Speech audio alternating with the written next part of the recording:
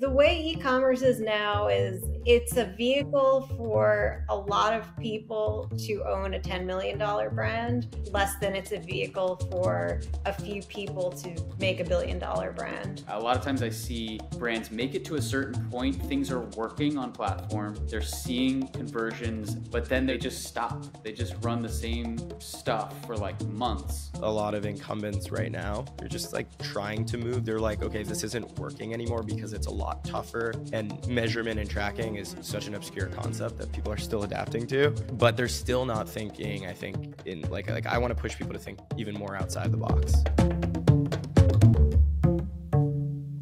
Alex G, welcome to Social Studies. Welcome to the pod. Really excited to have you on. We have been interfacing a ton online, and I've been reading your newsletter a lot, which is super insightful. And I think your perspective on this industry is really refreshing. Lucas and I were chatting earlier today about how many people are online talking about tactics and strategy, but you can kind of tell if you're really in the weeds on some of this marketing strategy stuff, you can tell who is in the weeds as well and who is being super honest and vulnerable about what they do and don't know. And in my mind, you are top of that list, which is super refreshing. So what I want to do is just give a little bit of background for those people listening on where you're coming from and how you've gained your perspective, and then we'll just dive right into more tactical level things. So Alex, it's safe to say you became pretty popular from your newsletter, which is called No Best Practices. For those listening, if you haven't heard of it, go check it out. No Best Practices goes out to thousands of subscribers every month, and Alex really had her rise in marketing strategy experience for brands such as Tibby, Tapestry, which is a house of brands that holds companies such as Coach and Kate Spade. And you work a lot with fashion, beauty, wellness, and maybe a little bit of CPG sprinkled in there. So we have a lot of synergy as far as our book of business and our portfolio and the companies that we're working with. And I would say even more so, you and our agency, we both have found a sweet spot with companies that are in the 7-figure range, 8-figure range, who are trying to break through certain growth plateaus, which are quite common. We see companies stalling at 5 million in annual revenue, 10 million, sometimes 30 million. And so I really want to dive into things that you've learned of what not to do when you reach those milestones, and things that you've seen become major unlocks for breaking through those plateaus. So just to center this, because there's a lot of ground that we can cover, and it's honestly difficult to figure out like where to begin and where to meander through. But just to center it, I think it'd be interesting to know, for the companies that you've started to work with that have reached that, say, 1 million to 5 million range in annual revenue, that are really stuck and they're getting frustrated at that milestone. What have been some things that you've learned of, like, this is absolutely detrimental, don't do these things? Or the things that are on the flip side, the positive, like the 20% things that really help unlock that next level of growth, versus maybe the 80% of tactics and motions that might be a waste of time?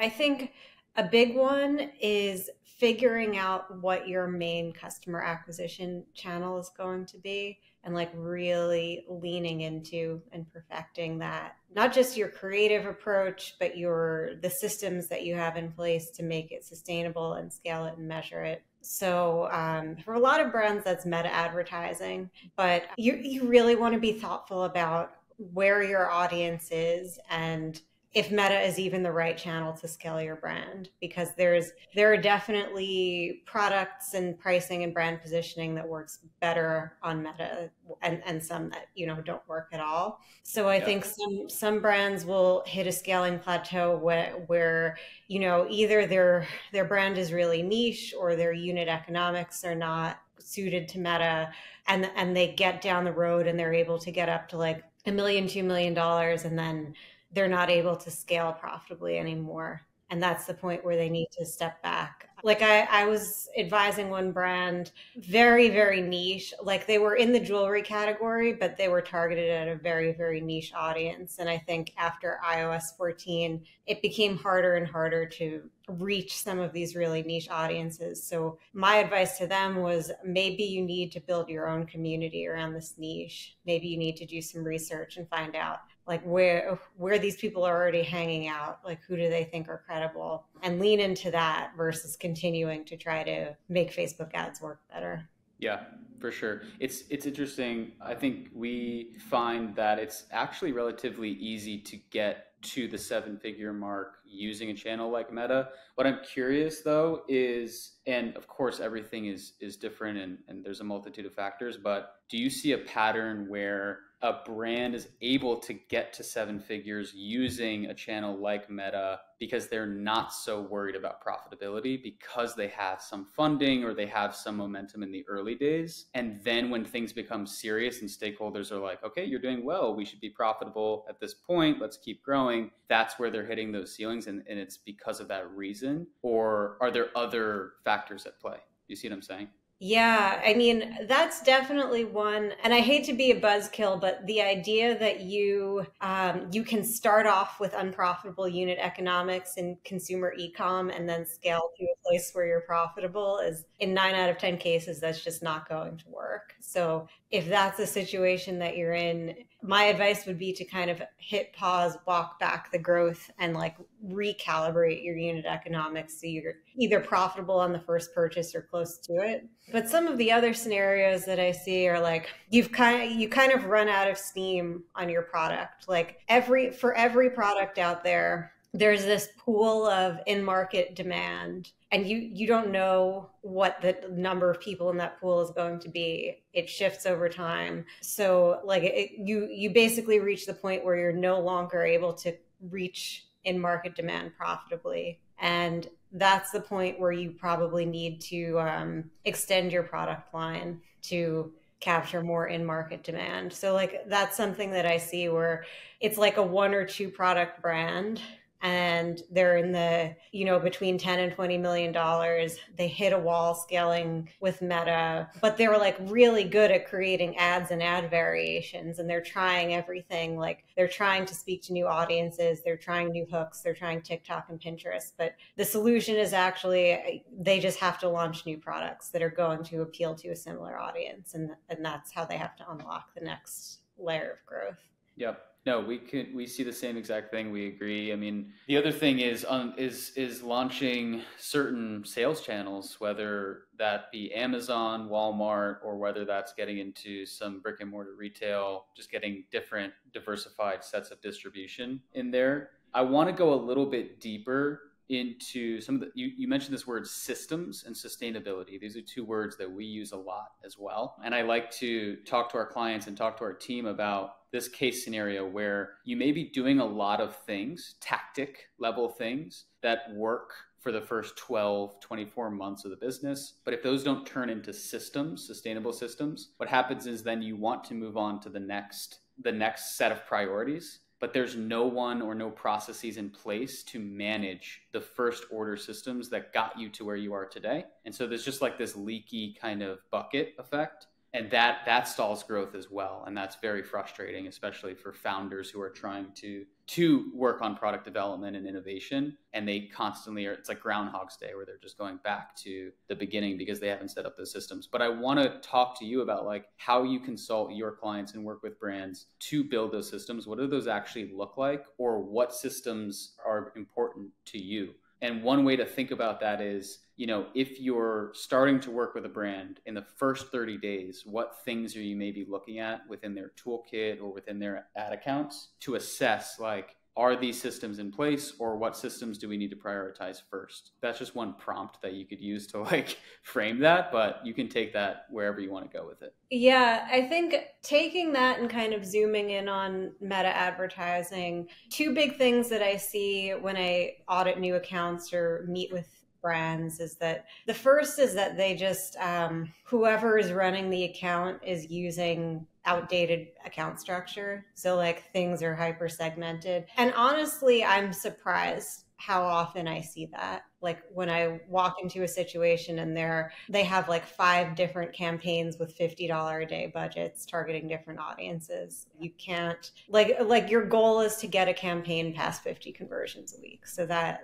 approach doesn't work anymore. Can you actually, I just want to double click on that. Explain why that is, because a lot of earlier stage companies have founders doing the marketing, or more junior level people that have just been brought in to kind of help scale that growth. And it logically makes sense to say, okay, we want to target these audiences and build out funnels based on those audiences. So if you could just explain the mechanisms on Meta and why that may not be the best approach. I mean, the big part of it is that after iOS 14, which for those who don't know was an Apple privacy update to their operating system and their built-in browser, it's harder for Facebook or Meta to consistently identify a single user across platforms. Like, the reason it used to be so powerful is because they knew they could tie together one identity, what you were doing on like your laptop and your phone and your work computer. Like, they could tie all that data into a single profile and assign you into all of these targeting buckets and consistently know when you were shopping on e-commerce. Like, if you're clicking around on adding things to cart on your work computer, they can serve you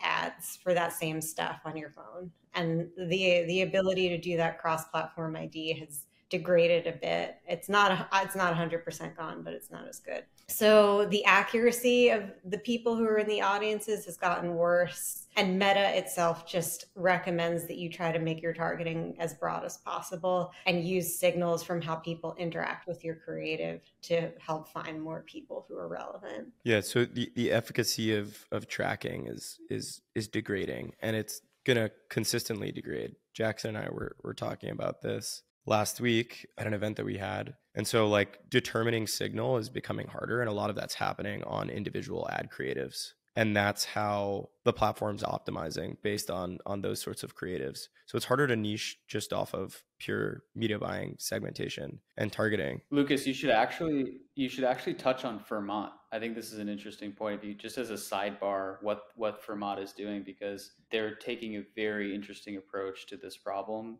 that I think deserves a little bit of a plug.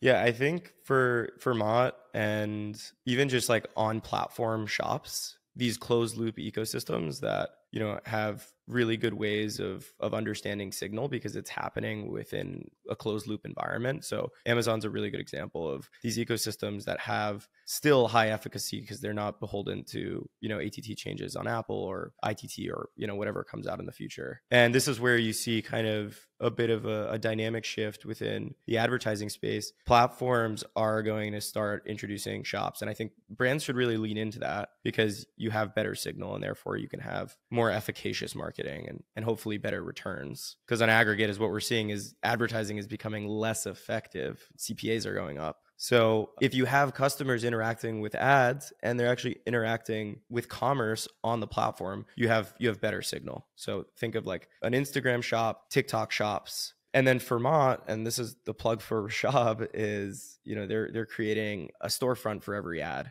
So you have kind of better signal and better fidelity in terms of like what advertisements and what sort of products and lenders are performing better because it's one-to-one rather than just having all ads drive to the web experience or the homepage or the collection page.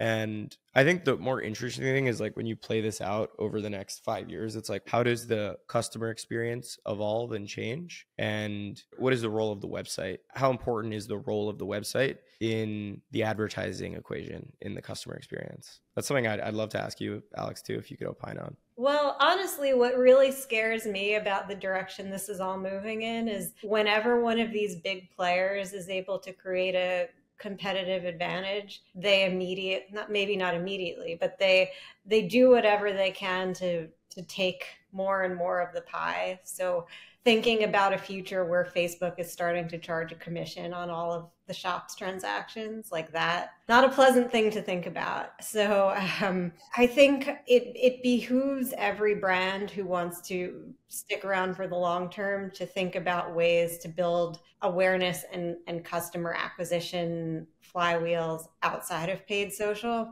Like, if you can crack paid social, that can become a stable base of cash flow for your brand. If you can run paid social so that you're walking away from each transaction with at least, 10 to 20% of the ticket price after you factor in all of your variable costs, then and you have systems where you can keep that relatively stable, then that's just cash that you can use to fuel, other aspects of your growth. I generally get the feeling that paid, if you can unlock paid, it's like a blessing and a curse, because you get, it's a bit of a crutch in the sense that, it can be a great springboard for your business, especially if the unit economics work in the ways that we were talking about earlier, for you to expand and really grow a business unreliant on third party providers and the need for distribution, et cetera, et cetera. But at the same time, it trains the marketer to be a little bit more reliant on deterministic tracking, which is becoming like a thing of the past. And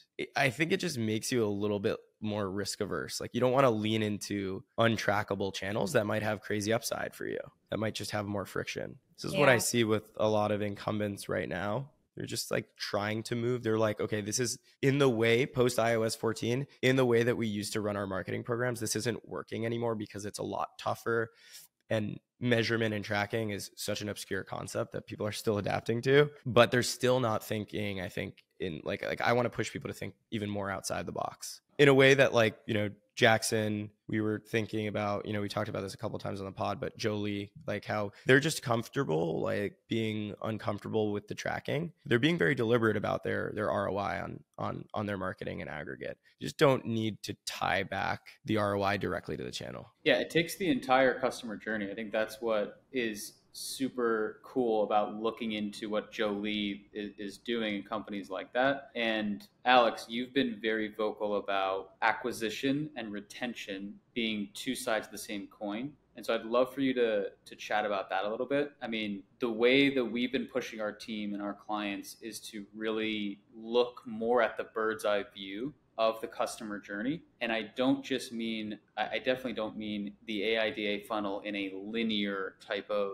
mental framework, but making sure all of the messaging, the strategy, the content is cohesive throughout each touch point. Because customers, at the end of the day, they're not thinking about your strategy. They're not thinking that they're in a funnel. They're just interacting with touch points. And the more that those touch points compound the sense that they need to purchase from this brand, or the affinity that they have towards a brand, overall and over the long run, those customers will become, more profitable customers. That's the goal. But I'd love for you to share your perspective on how you talk to brands about acquisition versus retention, how to actually align and integrate those two teams, whether it's like two people on a team or whether it's like two large teams trying to work together, as well as measure the effectiveness of those programs effectively. Yeah, I mean, when I'm advising smaller brands, like brands that are under, say, like $25 million in revenue annually, I think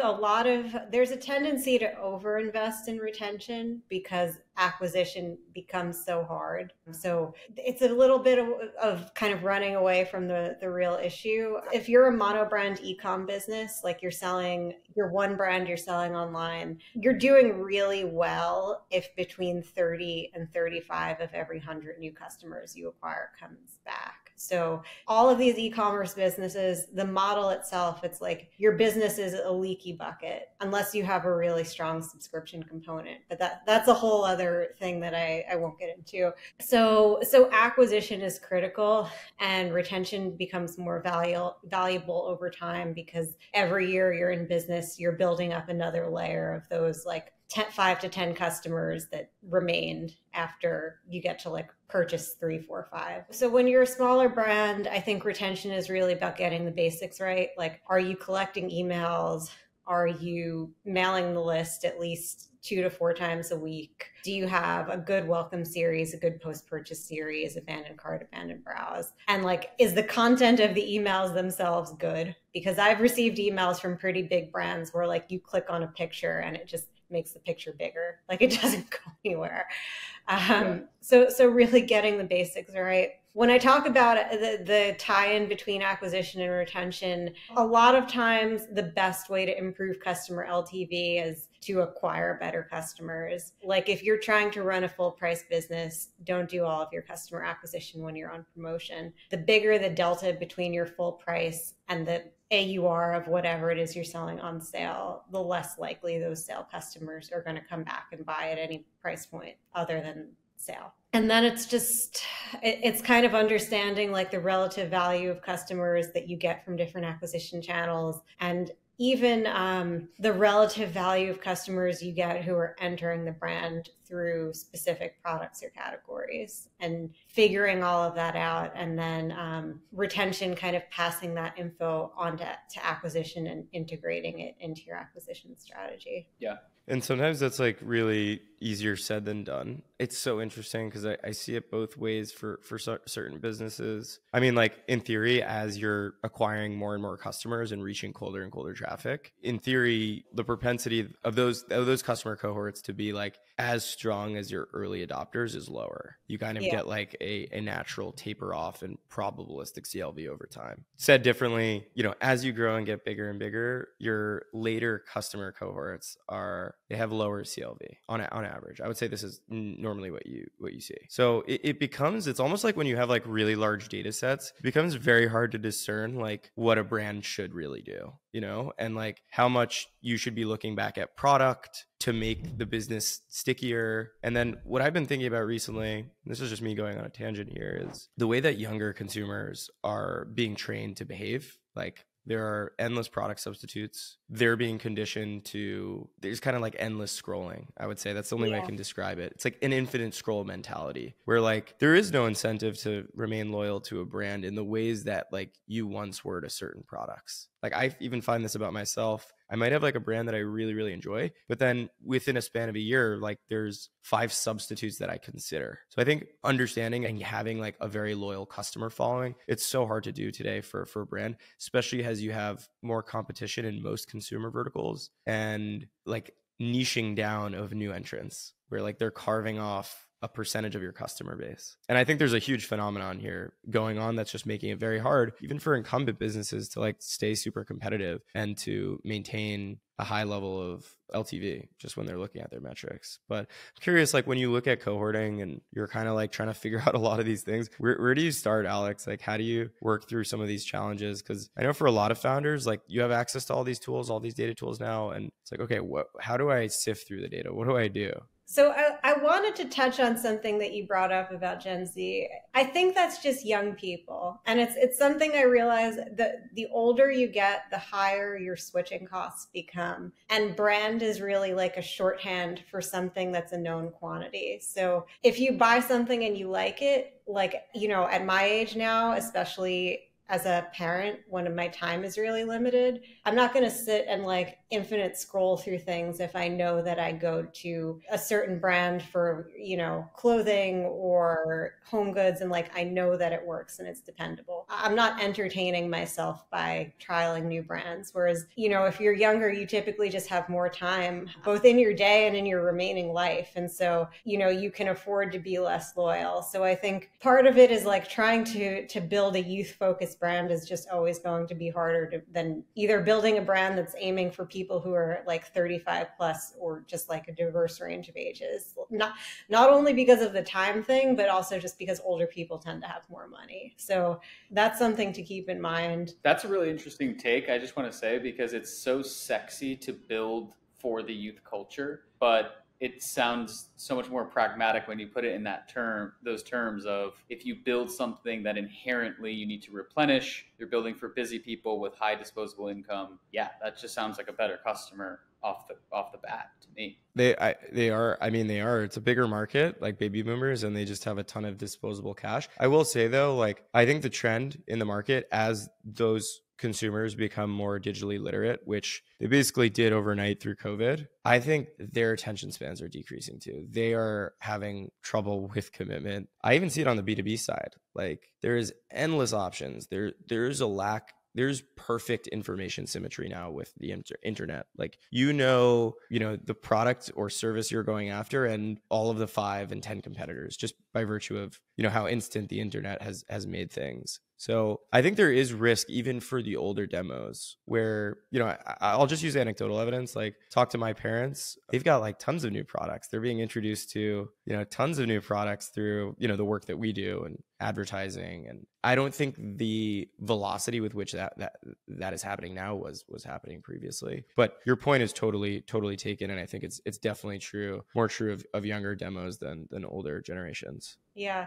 I mean, I think at the end of the day, if something works exceptionally well, that's a wedge. Like if you look at the beauty category, there's a lot of snake oil there, or a lot of like pure marketing and a lot of competition. Like DTC blew the field open, where 5 years ago there were, tons of beauty brands scaling up to like $100 million in revenue, and now it's just a lot harder for everyone. But like if you look at Olaplex and K18, that stuff really works. Like it's backed by science and it does repair damage in your hair. And those are both like really highly valued companies. Yeah, and we just looked at both of those businesses. I mean, K18 came out of nowhere and just took, I think 2019 and just scaled like crazy. Olaplex is now their category leader in that prestige hair care category. Yeah, I mean, those are great businesses, efficacious products too. Like, they're built on good products. So that I think those type of products have an advantage in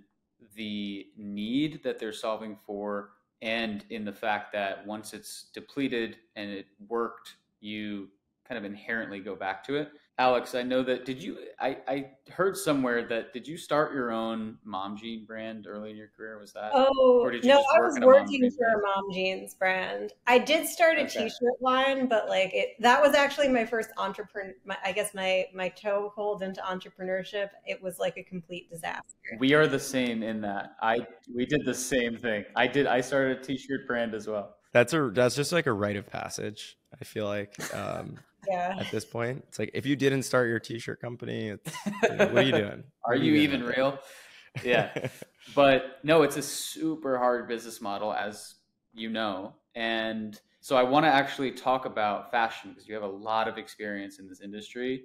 And the way you carry out acquisition retention strategies, I think is just different by nature of the way the business functions. So give us some of those kind of takes of things that a fashion CEO or CMO need to approach differently when it comes to this double-sided acquisition to retention coin when they're coming out with a new collection every 6 months. They're selling something that people realistically at the end of the day may not need. They're selling something beyond just the physical good that have to do with people's vanity or their joy, waking up every day and putting on these clothes, their personal style. How do you kind of approach that with those type of companies? So I'm very selective about the fashion companies that I work with now as a consultant because there's a lot that has to be done well on the product and merchandising side for marketing to work. And the business's goals also have to be aligned because a lot of what you do, like if you build your business around the wholesale calendar and marketing to wholesale accounts, that all like kind of runs counter to what you need to do to succeed as a DTC business. So wholesale, you're selling bikinis in December and winter coats in August. Like the calendar is just like completely out of whack with buy now, wear now. And I don't even really know why that is. So you have to run your e-com store on the same calendar and you're out, using meta ads trying to capture end market demand for things that people aren't going to need for 3 or 4 months. I think merchandising is really important because to succeed in DTC as a fashion brand, you need a core proposition. So typically that's like a handful of best-selling products that you bring back season after season, and you might tweak the fabric or the colors or whatever, but people come back to stock up on that core, and then they see what else you have and cross shop into other categories, and that's how you maintain your customer loyalty. So core is really important. And it's something that a lot of what I see happen often is that brands go to market, they think they're targeting a certain customer, they have an item that is really successful, and it turns out that the customer shopping that item is like completely counter to who the brand founder thinks their core customer is. So that causes a lot of friction if you're trying to market the brand or grow the brand. So getting all of those little nuances in merchandising figured out are very important. Yeah, those conversations between performance and brand building, I'm sure, for us are always challenging. There's always friction there in that category in particular. I think it's an interesting conversation. And to your point, when you have, the connection between the connective tissue between product and marketing in those companies is really difficult is an understatement, and I'm not even sure if that's the right word, but you have a creative arm in those companies that is coming up with the next collection, and they're thinking about how to merchandise, and then they have to your point, go out and create samples and then manufacture all of that. It takes a long time. A lot of money is spent, and then they have to go out and advertise and market it. And the companies that we've seen be the most effective between their product, marketing, sales are ones where those three functions are tied to the hip, and they're focused on a very select few things at a time that each of those functions is contributing to and is super aligned on, as opposed to totally siloed organizations where there's a million things going on. That sounds obvious, but by and large, I think, like, I'm confident in saying that 80% of the companies that we see operate in that more chaotic, siloed fashion, as opposed to the 20% that don't. And I can see a clear difference in their output. Jackson, let's take that a step further. I think let's just focus on fashion really quickly. Alex, I'd love your take because you obviously have a lot of depth here. I think for the best, like, high growth fashion businesses, they don't even need to market in many instances. Like, contrarian take here. Throw out some names. I want to talk examples. ALD is a really good example. ALD, Kate. Kate has a core.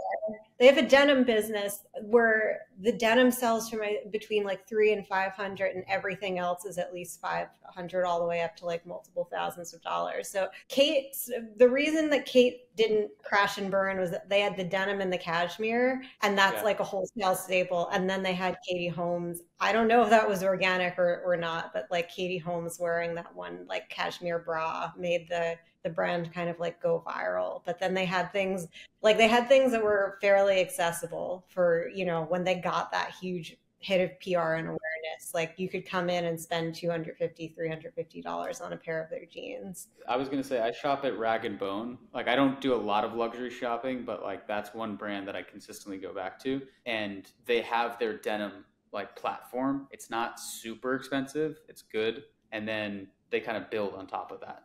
And I think Jackson's it's kind of a similar model. Big James Purse guy as well. So big James Purse guy as well. No, Yeah. but Lucas, go ahead. We cut you off. So these fashion businesses, though, like, first of all, very difficult to execute. I think anyone who's worked in fashion can tell you that it's subjective, and like, it's very hard to create edge. Not a very high margin business model in general. And then it seems like if you get product right and you generate some sort of organic community and hype, the marketing kind of figures itself out. Would love your take on that, Alex. Yeah, I mean, I think the list of brands that you mentioned are kind of like status brands, and the best way to build a status brand is still physical retail. It's like getting your product in front of the local celebrities. Like, I think that's how Golden Goose really made it big in America too. It's like you get into the right wholesale accounts in the right cities, and first you have like the rich Tribeca Upper East Side moms buying it, making all of their friends jealous. Like, oh, what is this new brand? Why does she have it and I don't? And then it spreads to like the Dallas and it's like I don't know, you get it in the right wholesale accounts and the right people buy it, and then they create like local awareness and envy, and then you kind of sprinkle in a little PR to like reinforce it. But that also only works with the right product. Like, the reason that Golden Goose works so well is because it's like crack for the kind of person who is spending $100,000 a year at their local Neiman Marcus and has like a personal shopper. So it's product, it's positioning, and then it's kind of like it's go to market. Could you build Golden Goose with Facebook ads? Maybe if it was you could build the $250 sneaker equivalent with Facebook ads. Maybe it doesn't have the same cachet though. I mean, you see a lot of those businesses in that niche. MGME, Koyo, but they're not like common projects, Golden Goose, and the scale that those businesses kind of achieved. Golden Goose is a multi-billion-dollar brand now. I think they just changed hands pretty recently. And I think just the scale that they've achieved is pretty insane. And they're really selling one thing. I mean, that's the brilliance of it, is like they're selling one thing with a million ways to iterate on it. So it's like, if you are the fanatic, you're buying like multiple pairs a year for your collection. But if you're not the fanatic, there's going to be something there that appeals to you, probably. Yeah, it's really true. It's just, you can have really good repurchase mechanisms with that shoe. What's really interesting is to see how their strategy has changed.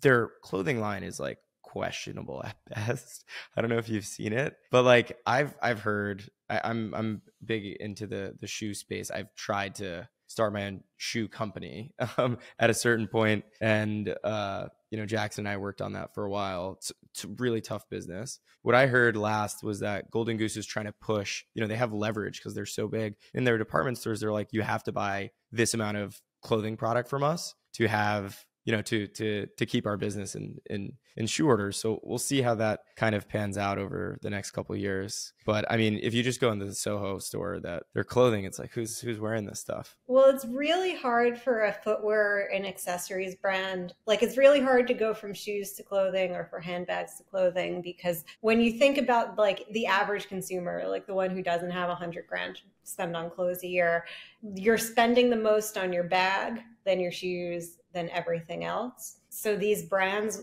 try to launch their clothing into the same pricing tier as their shoes, but for the most part, the shoe customer is not paying that same price for their clothing. Like if you're the average Golden Goose shoe buyer, you're probably wearing like head to toe Lulu. You're not going to spend $1,000 on a shirt. So it's like the clothing flops because they can't cross sell it to their existing customer base. It's honestly like really hard to sell clothing at that. Once you get past the contemporary price point, the market for clothing is just like, it becomes so niche. Like the TAM is small, and then there's so many like little micro segments within the TAM. Like the big luxury houses, I'm sure they don't make money on their clothing for the most part. Yeah, they have just like, certain verticals that are really crushing it. I think that's a risk though for businesses that are scaling and they're trying to figure out what the next like home run product is going to be. Touching on product, this is a perfect segue because, Alex, I wanted to chat with you about this.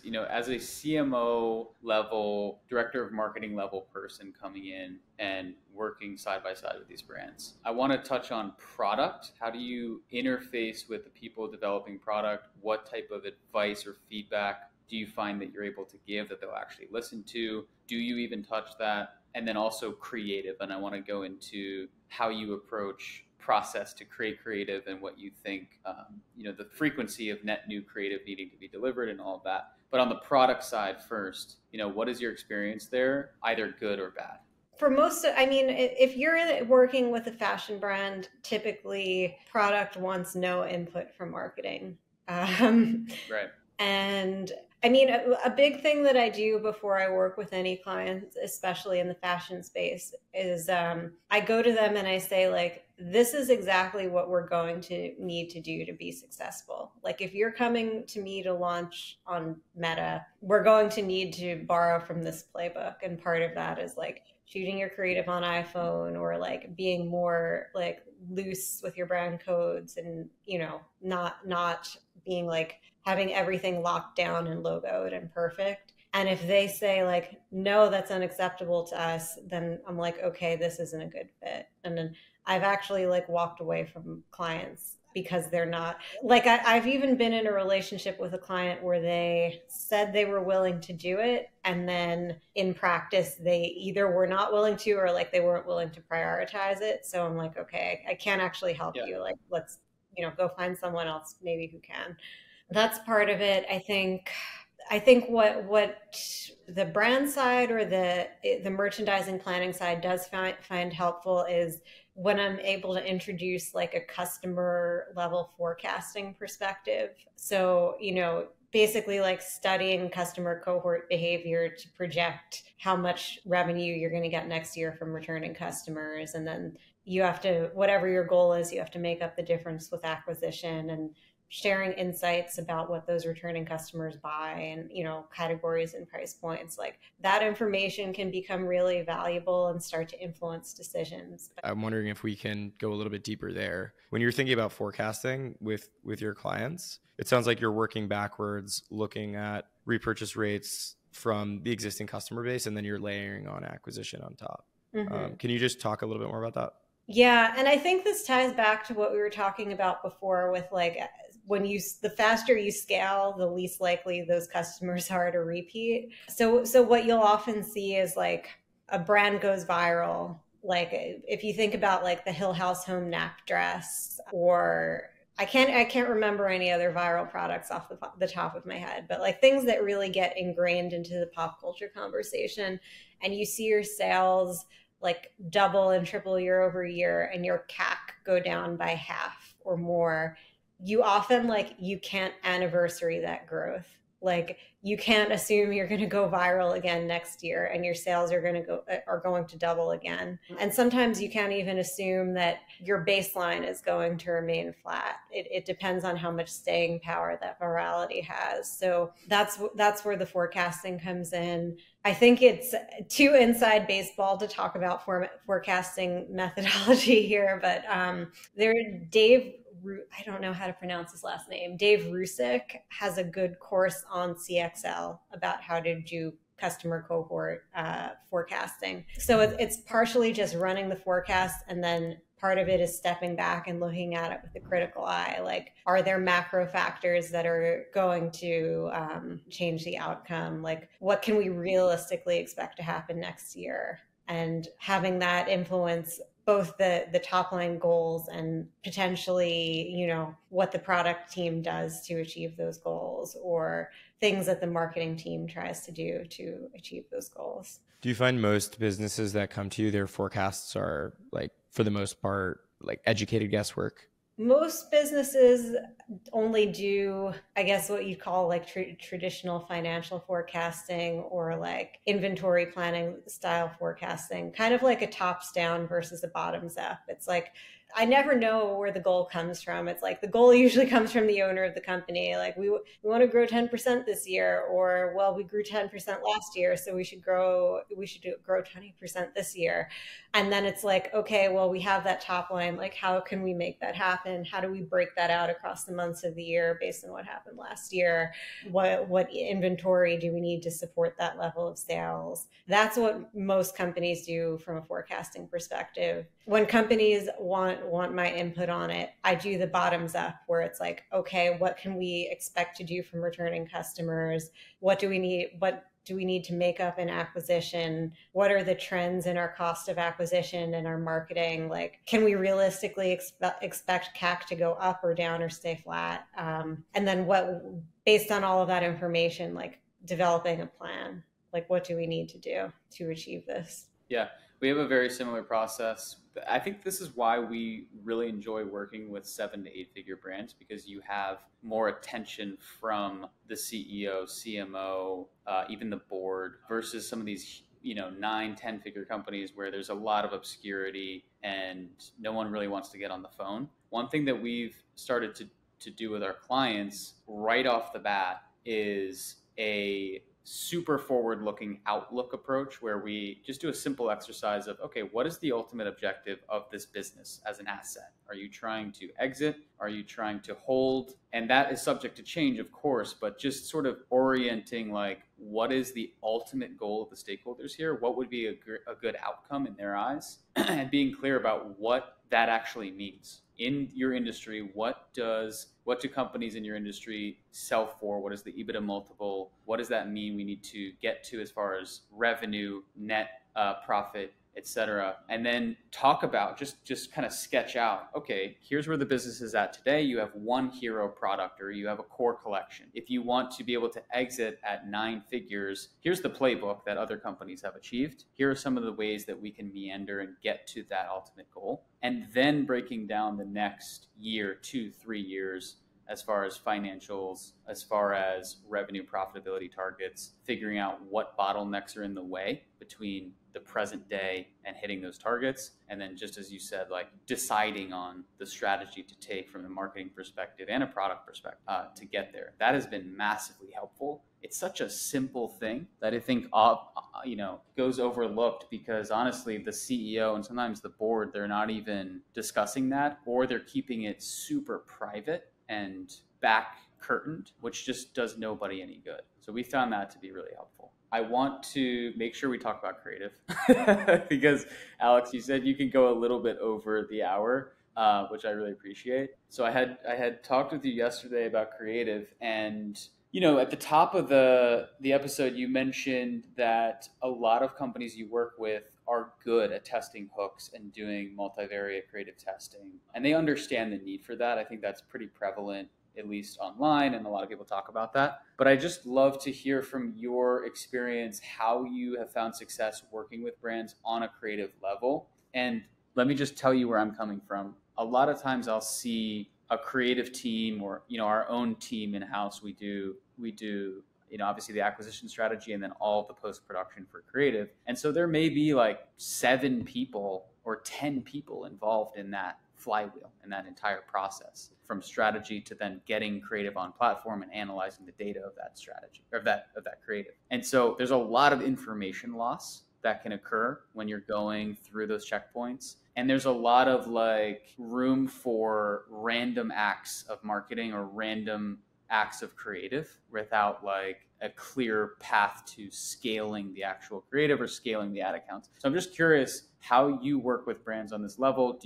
How do you train teams on this, or how have you seen success or failure when it comes to generating new creative that actually helps scale ad accounts? When I work with brands on this, I do it in a creative strategist capacity, and sometimes do media buying as well. But like, I'm not shooting UGC or photoshopping stuff. So the first thing that I reach out to them about is like, what are your internal resources? Do you have access to a graphic designer, a video editor? What kind of assets do you have in your library? How do you shoot new creative? And I won't really work with them on an ongoing basis unless they have good, the capabilities they need in house. Sometimes I'll do like a kind of like a creative strategy deep dive, customer persona work, testing plan, like basically sketch out what should you be speaking to, what and how would I test it, and then give that to them and say like, okay, here are some partners you could work with to like actually execute it. But if I had to make a list of things that brands need to be successful, first it's just having the capabilities to produce at least 5 to 20 pieces of creative a month. And that doesn't mean a studio video. It could literally mean iPhone pictures. Like taking, if you have 3 products, giving them to 3 of your employees and telling them like, okay, go home and like shoot this on your bathroom, like in your medicine cabinet or whatever. So building that out, and then having people on your team who understand the organic sensibility. So like, there's a difference between a catalog shoot and a TikTok. And you want to make sure you don't only have to do the TikTok style, but you want to make sure that base is covered. And there's definitely like an aesthetic language there. And some people really get it. Some people can be trained to get it. And some people are just simply disinterested in trying. So making sure that you have that base covered. I could talk about process too. No, that's great. I would love to talk about process. I think, you said covering the bases. I find that companies at that stage, even companies that are doing, I can think a few off the top of my head in our portfolio that are doing 30 to 50 million in revenue, that they haven't really solidified processes for continually beating out fatigue in perpetuity on their evergreen campaigns. Like a lot of, if you're between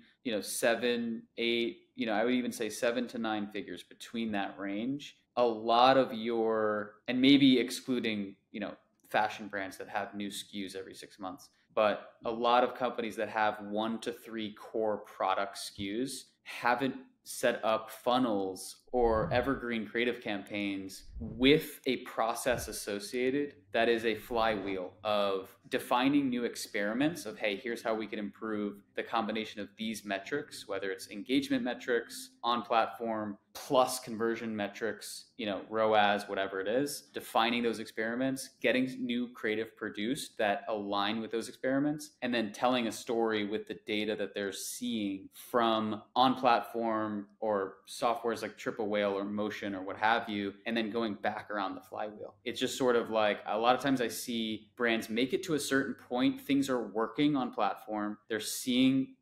conversions and their MER is going up, but then there's like, they just stop They just run the same stuff for like months, and then they wonder why things are tanking and fatigue is setting in, and they then have to kind of double back. And that's that Groundhog's Day effect that I was talking about earlier. So I'd love to talk to you about your process and how you think about sustainable processes for creative, if that makes sense to you. Yeah. I think part of it is almost like when you're managing Facebook, you're like, I always equate it to stock trading, which I've never done, but you're fighting against your lizard brain like the entire time because you're getting so much short-term signal. And I think something that's helpful is to just put processes in place to force yourself not to succumb to your worst instincts. So you don't want to be turning ads on and off in the account every day. You don't want to be toggling budgets up and down every day. So almost putting yourself on a schedule where it's like, we're going to test this many assets every week. We're going to put at least one new asset into, well, everyone kind of scales differently, but if not into your like hyper scale winners campaign, into your moderate scale campaign, like get at least one new asset into play every week in a meaningful way. Because what I've seen is that sometimes, especially if you have a longer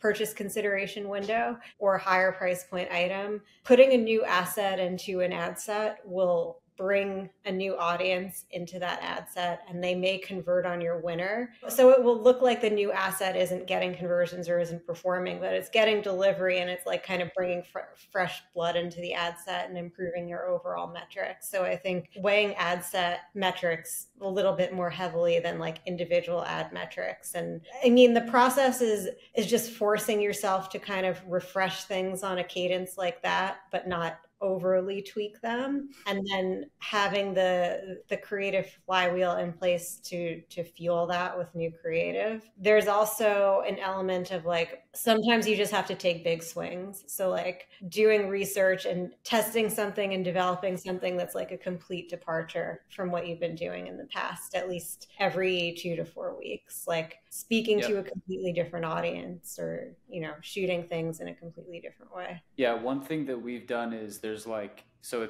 it's awesome that you just said creative flywheel. This is a term that we've been using internally every day, just building. That's what we're calling this process. So that's cool. But, you know, I look at these two processes in parallel. You've got this flywheel, this creative flywheel, that's like a circular motion that's creating that cadence and it's building momentum. And then you've got this linear process that is, I look at it mentally as like stages. So, you know, you could take a big swing or a micro swing, but you're kind of in that stage one discovering something. You're just sort of throwing a wide net out there to see what works, what's going to land. And then you start to incrementally optimize, and you bring that idea through a series of stages that ultimately, hopefully, gets that idea, that concept, whatever it is. It could be a full-fledged campaign or just a creative style to become fully integrated into your program. And then, you know, and that's part of the flywheel as well. And then to your point, every so often you're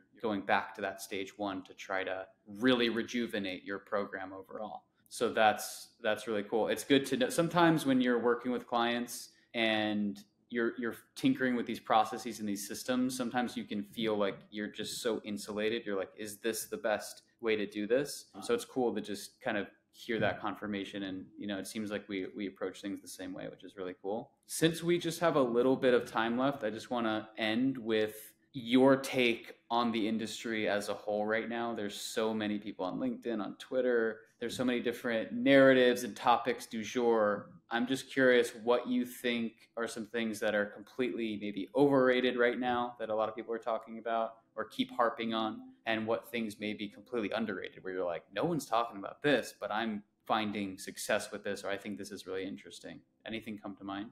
I think people should, well, no, I won't go there.